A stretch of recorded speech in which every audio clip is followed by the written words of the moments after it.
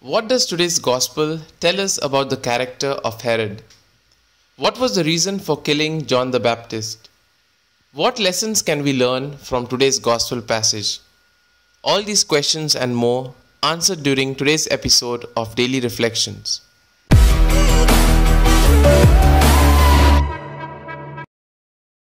Today's gospel describes the way in which John the Baptist was the victim of corruption and arrogance of the government of Herod.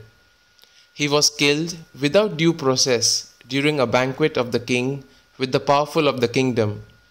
The text gives us much information on the time in which Jesus lived and on the manner in which power was used by the powerful of that time.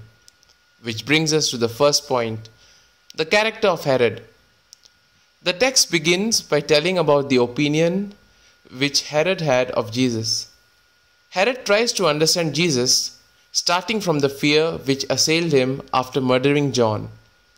Herod was very superstitious and hid his fear behind the ostentation of his riches and his power.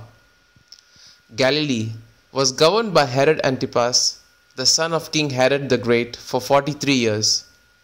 Herod was the absolute lord of everything. He did not render an account to anyone. He did whatever passed through his mind. Arrogance, lack of ethics, absolute power, without control from the people. Herod, so as not to be dismissed, tried to please Rome in everything. Above all, he insisted on an efficient administration which would bring riches to the empire. His concern was his own promotion and his own security. For this reason, he repressed any type of subversion. Flavius Joseph, a Jewish writer of that time, says that the true reason for the imprisonment of John the Baptist was Herod's fear that there would be a popular revolt. Herod liked to be called the benefactor of the people, but in reality, he was a tyrant. Which brings us to the second point, the plot of the murderer. At the feast, there were the great of the court, the officials, the important people of Galilee, and so on. This is the environment in which the murder of John the Baptist is planned. John the Baptist was living denunciation of that corrupt system. This is why he was eliminated as a personal revenge. All this reveals the moral weakness of Herod. So much power accumulated in the hands of one man, unable to control himself.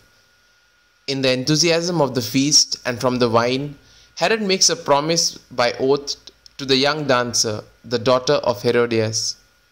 Superstitious as he was, he thought that he had to respect this oath and respond to the request of the girl.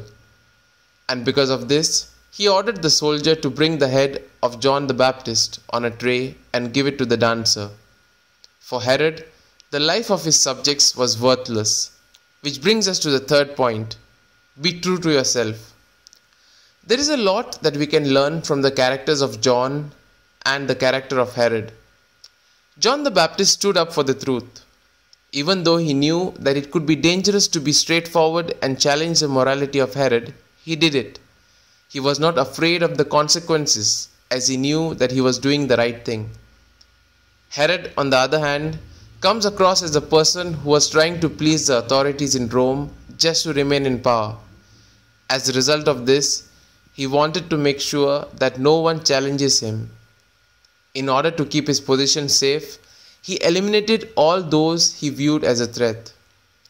Today's gospel passage provides us the opportunity to reflect and see whether we want to seek the truth or just protect our positions. Here are certain points for our personal reflection. What is your reaction towards those who are the victims of authoritarianism and abuse of power? Are we ready to follow the example of John the Baptist and stand for the truth? Are we willing to follow the gospel values in order to make this world a better place for all humanity? These points can be of great help to reflect on today's gospel. And if you like our reflection, do share the good news of our Lord. Have a good day, and may God bless you all. Amen.